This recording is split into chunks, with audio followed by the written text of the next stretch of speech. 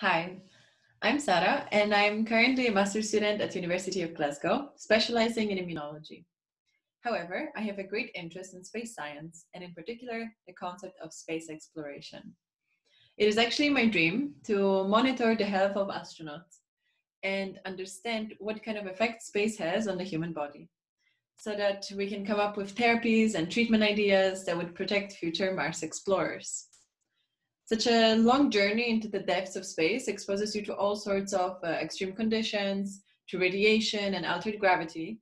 And it seems like our bodies have a really cool ways of adapting to these changes. However, they can't always do it fast enough. And so it would be really exciting to use science to help them out a little bit. For example, we can create protective shields for spaceships. There are also ideas related to how you could prepare your brain for a different gravity so that you can balance more easily when in space. Astronauts spend hours on giant centrifuges and other spin devices. They perform extensive training underwater so that when they actually arrive in space, their body is more ready for it. And so having a background in biology, and in my case, immunology, opens up so many possibilities for being involved in space sciences. It also makes it fun to think about the knowledge that I gained at university in the context of how would this work in space? How could you deliver medication to astronauts on Mars? Could you 3D print it? Would it still work in such a different place? All of these questions just make everything so much more exciting to learn.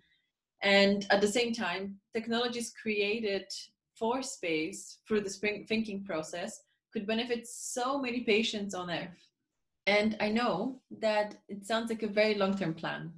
It will probably be a while before I can work on any treatment for the first Mars colony. But in the meantime, I'm trying my best to get involved in other projects. I became a STEM ambassador, and I also co-founded a space education company called Strattonauts together with my friend Lewis Campbell. Our goal is to work with schools and to give students of all ages an opportunity to touch the edge of space.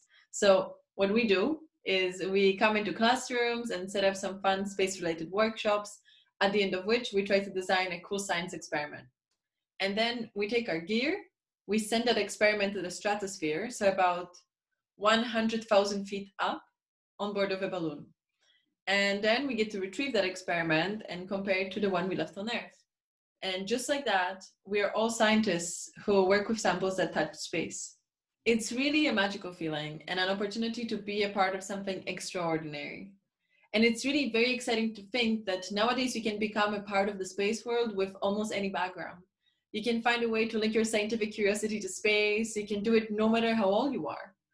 I discovered it when I was already a university student, but when I participate and meet people for space-related activities, I see passion for space across all ages.